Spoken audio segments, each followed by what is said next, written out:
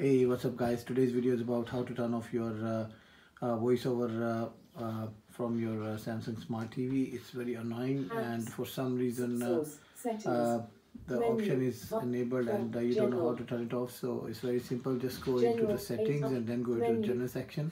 From general section you can go into the accessibility and from the top you can see the voice code setting is turned on. Now you can see the first option is turned on. You click the home button and from here you can see it's turned into green, and to turn it off you have to do is just uncheck this option and your voice guide settings will be turned off.